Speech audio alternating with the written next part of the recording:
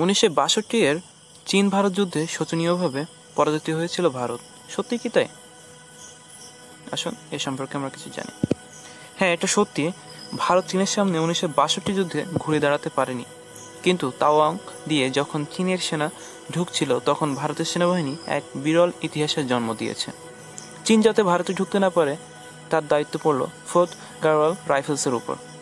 চীনের সেনার সংখ্যা ভারতের সেনার থেকে বহুগুণ বেশি ছিল, আর ভারতীয় সেনারা যে রাইফেল ব্যবহার করেছিল সেই বন্দুকটি দেখে আপনি প্রথমে হাসতে আরম্ভ করবেন, কিন্তু তারপর যখন আপনি জানতে পারবেন যে সেই বন্দুক দিয়ে ভারত চীনকে 5 দিন আটকে রেখেছিল, তখন আপনি আর বিস্মিত না হয়ে পারবেন না।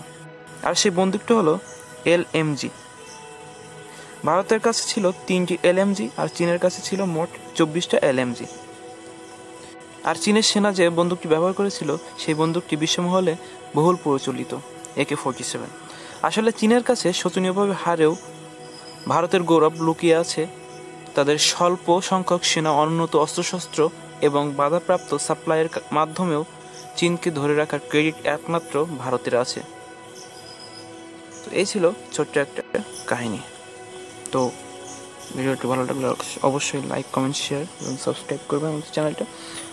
আর পরবর্তী ভিডিও পর্যন্ত ভালো থাকবেন, সুস্থ থাকবেন। আল্লাহ হাফেজ।